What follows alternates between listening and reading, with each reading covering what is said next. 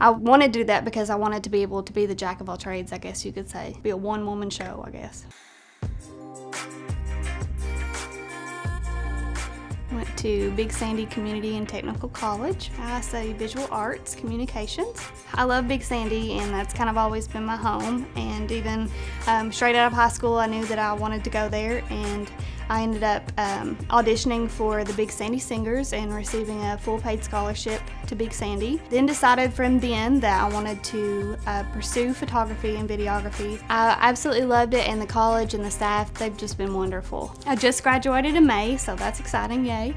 Ginger Snaps Photography and Video is the name of my company. It's funny because Ginger Snaps, that's why I named it that. Weddings usually are my big thing, and then I would say apart from that, probably family and newborn, just like a lifestyle. So I knew that by going to Big Sandy, it would obviously help me a tremendous ton to be able to branch out into different avenues of just the arts in general, with whether it's graphic design or typography or anything like that. Not many people realize, but photographers are their own receptionist, their own graphic designer, any type of marketing or anything that they have to have, they usually do themselves, or they'll pay like really high dollar to do it.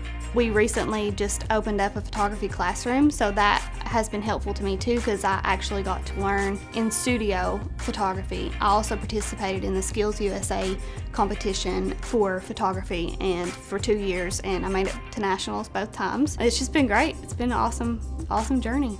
I actually come from a whole family of entrepreneurs. All women in my family have started their own business at some point down the road. I knew that I wanted to do something on my own and be my own boss. My calling was supposed to be to create something of my own, just creating something out of nothing and to make it flourish and grow.